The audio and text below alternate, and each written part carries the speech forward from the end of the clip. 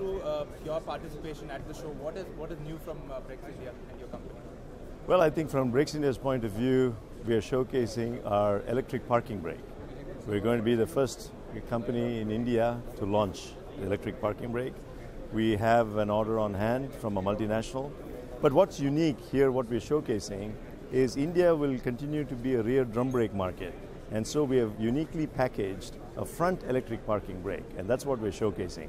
I think it will be extremely valuable for customers here, small cars, medium cars, utility vehicles. So I think that's pretty, unique. Yeah. And how was 2015 for the component industry and for your company as well?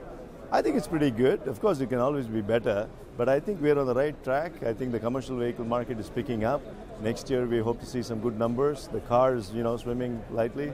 It's only the tractor business that's not, going anywhere in a rush, but I think even that will recover next year. Right. As you rightly mentioned, the commercial vehicle market has probably taken a turn in the positive direction. Yes. What do you expect in 2016 from the CV segment?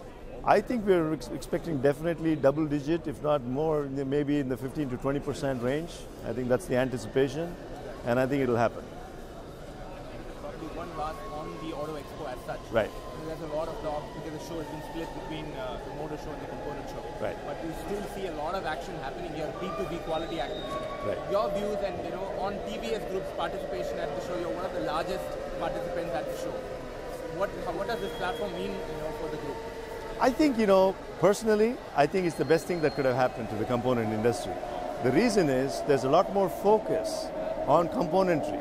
People who come to our stalls are interested in componentry. When you mix it with cars, which has more glitz and glamour, we get lost. So I think from that angle, there's a lot more seriousness here. And I would say the footfalls that we saw yesterday is a phenomenal indication of the interest pickup in the component industry. It's much more than last year, at least in the TVS Pavilion. Great to hear that, sir. Have a good show.